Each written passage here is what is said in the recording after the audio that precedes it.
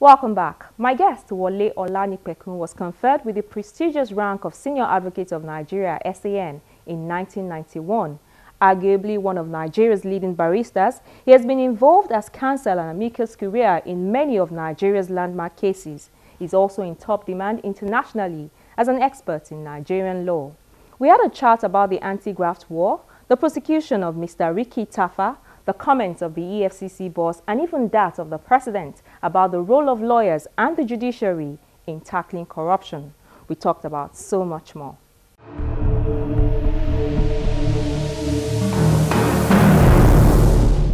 The acting chairman of the Economic and Financial Crimes Commission, EFCC, Mr. Ibrahim Magu, recently accused senior lawyers like yourself of frustrating its anti-corruption war.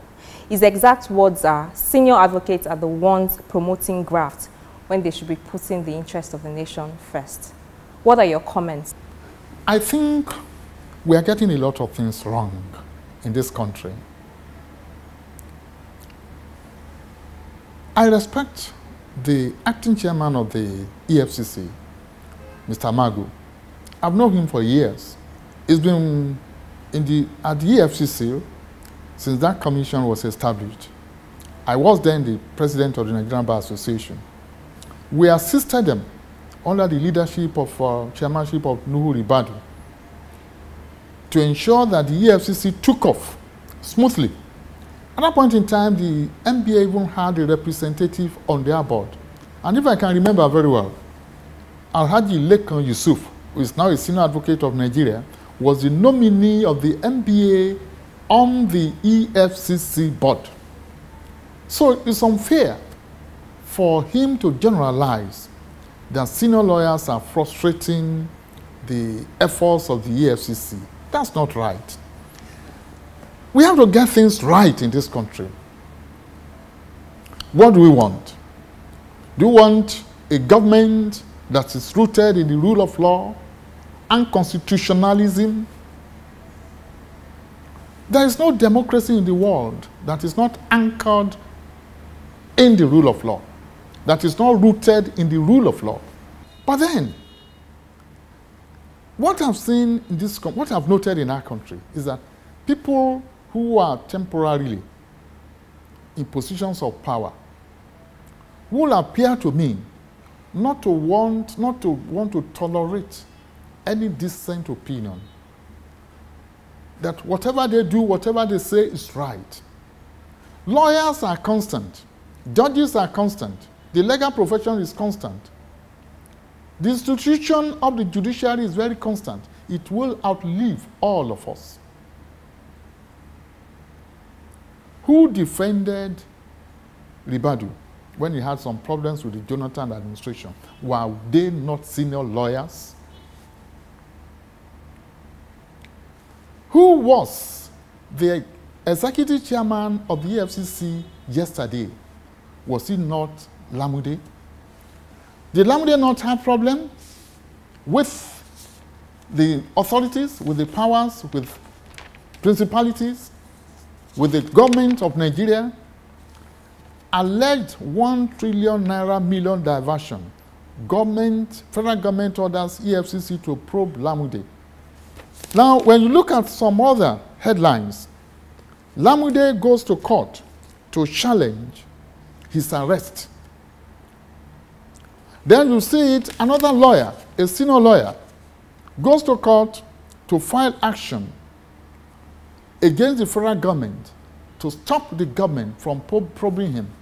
At another instance, to stop the Senate from probing him. Were those lawyers frustrating the efforts of the EFCC? I want to plead with every one of us, and particularly those who are in government. No lawyer will want to frustrate the efforts of the government. I, for one, I would not want to. But then, every lawyer has a job to do. It's only a lawyer who doesn't know what he's doing that will say, look, for those the government, for those the public, for those powers and principalities have labeled as tainted, as stained, as corrupt, you will not defend them. What do lawyers stand for? Then we are going to an era in this country which is very dangerous, whereby we presume, contrary to the dictates of the Constitution, that whoever is accused of a criminal offense is presumed to be innocent until the contrary is proved. Now in Nigeria, what I see very alarming, very dangerous, and very bizarre is a situation whereby everybody is presumed guilty, even without proving the contrary. Then, with all respect to Mr. President said the problem of Nigeria, the judiciary is his problem in his efforts at waging war against corruption. I respect Mr. President. I love him. And let me say this without being immodest.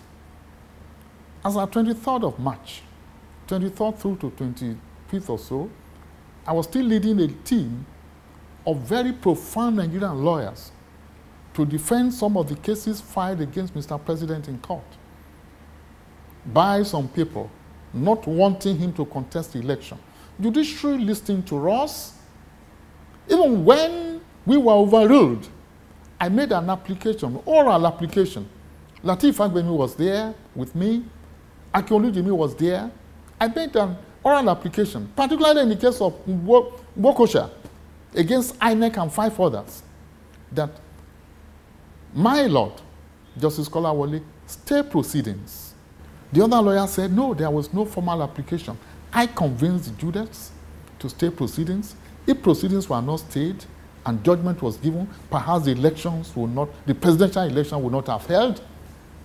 Nobody will now say that it was the judiciary that hastened the holding of the election. Everybody has forgotten. I met with the national chairman of APC at the lounge of the airport, Nnamdi Azikiwe Airport, about a week ago. And I accosted him. I said, Mr. Chairman, sir, all this happened. We did that for our nation, senior lawyers. Not that you paid us. And in fact, I want to say this. Not that we have even gotten any letter of saying thank you. But we did it for our nation. Then at every small event that lawyers try to defend their clients, then we start accusing them. Tomorrow, I don't pray that anybody goes into the dock. But then, what if tomorrow I take on my wig and gown and I say, I'm defending Mr. President, I'm defending Mr. Magu, I'm defending any governor. It has happened, and it will always happen. Let's talk about election petitions, because you've said a lot about elections. You were lead counsel for Governor Wike in Rivers State. You lost at the tribunal. You also lost at the Court of Appeal. What changed at the Supreme Court? Law changed. The law is very clear. The law is very certain. But then, in the wisdom of the Supreme Court, they allowed the appeal. I don't want to make some comments as a senior counsel and as a role model, but all I want to say, in answer to your question, which is probing, is that what the Supreme Court is doing is that there must be certainty in law. There must be certainty. For the sake, for the purpose, for the enhancement, for the support of even investment in Nigeria. When you go to any clime, you go to any nation, the first thing you do when you want to invest, you ask yourself, are the laws there certain? It's not a question of judiciary, different courts, different divisions of courts, singing discordant tones. No. What the Supreme Court is doing now is to take over the leadership, to give credible leadership to the judiciary in this country, and by extension to the legal profession. Then let us also face this. Election matters aren't that easy. Politicians won't confess. Who pressurizes the judges? Is it not a politician? Or let me put it this way, who pressurizes the judges? Are they not politicians? Sometimes true lawyers. No. Well, I wouldn't know, but I know myself. That I will never do, and that I've never done, and that I won't do. To me, law is so interesting. Law is so stimulating. Law is so fascinating. Law is so intellectually demanding. There is beauty when you argue, when you cross swords in court. Why should any lawyer go and why to any lawyer influence a judge? You influence the judex through your submissions, through your research, through your postulations, and not through maybe corrupt practices. No lawyer, to me, no lawyer should do that. To me also, no judge should make himself or herself a ready tool for any corrupt practice. No. But again, who are the people who do it? Are they not politicians? Are they not clients? Are they not litigants? So let us also search our conscience. Let's end with the case of the EFCC against Mr. Ricky Tafa, Senior Advocate of Nigeria. In the 2-count charge on which he was arraigned before the court, your name is at the top of a list that has 33 SANs and 16 other lawyers listed to defend Mr. Tafa. Did you give permission for your name to be used? I'm a leader of the bar, and this is not the first time I've joined people in defending. I've mentioned one, the one we defended the APC and candidate Muhammadu Buhari. I don't need to give my permission for my name to be used, but then for any lawyer, if you are recognized as a leader by your colleagues, it's a thing of pride. So you don't need to ask for my permission. My name is a commodity. My name is virtually an exhibit which is available to every lawyer in this country. Let me say this. This is not the first time we are having problems. Lawyers are having problems with the authorities in this country. When I was president of the Nigerian Bar Association, Festus Keyamo was arrested by Obasanjo. He was detained for about 3-4 days. He wasn't released. He wasn't charged to court. And I issued a statement giving Obasanjo 12 hours ultimatum. If we don't release him, we'll do this, we'll do that. Within 2-3 hours after that statement, Obasanjo directed that he should be released and that he should be charged to court. We were ready to go and defend him. Not because Ricky Tafa is a senior advocate of Nigeria. You are asking me whether I gave permission for my name to be used. What of the central bank wanting to encroach on Nigerian, on the practice of law in this country by saying, through all these laws on money laundering?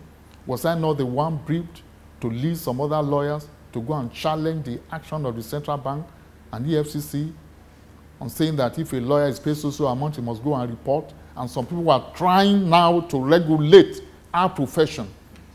Did I not do it? We won the case, we succeeded, and that's why lawyers are free now to operate their accounts without any molestation by any bank, by the central bank, without questioning. Honorable Justice Aisha Tokpeson remarked at the arraignment on the huge number of lawyers showing support for Mr. Ricky Tafa. She said it was designed to intimidate and harass the court, and she declared that she would not be intimidated. But why the need for such huge show of solidarity? Are we saying an SN can do no wrong, or that law enforcement agents cannot touch a senior advocate? It's not intimidation. When you come to defend, we defend judges, we defend lawyers, we defend ordinary people in the land, we defend ordinary citizens, not because it's a senior advocate of Nigeria. But then, what exactly is the problem? What's the difference? If it's only one lawyer and 1,001 lawyers, it's only one of them who will talk, it's only one of them who will address the court, assuming, quote and unquote, that the Honorable Presiding Judge employed that terminology, that metaphor, intimidation. It's not an intimidation when the state is prosecuting.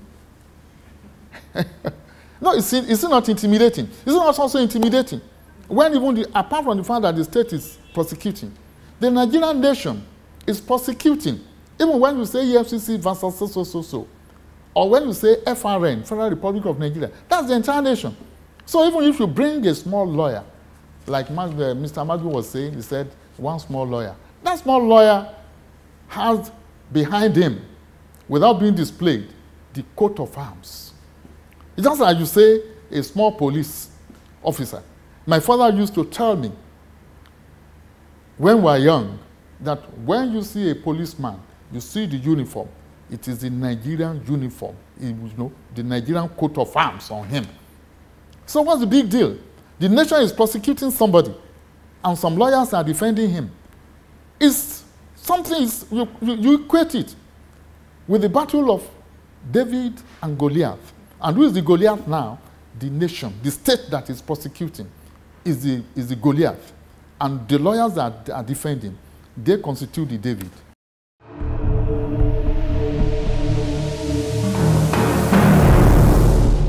It's okay to criticize decisions of the courts, but one must do so without abusing the judges or bringing the judiciary into disrepute. Nigerians also need to guard against assuming people guilty when only allegations are made against them. Besides, accused persons are entitled to their day in court. These are only a few thoughts from my guest, Senior Advocate of Nigeria, Wole Olanipekun. As always, I'll take feedback on any of our social media handles. Don't forget that you can find these and past episodes of the program on our YouTube channel. I'm Shola Shuyeli. Thank you for watching.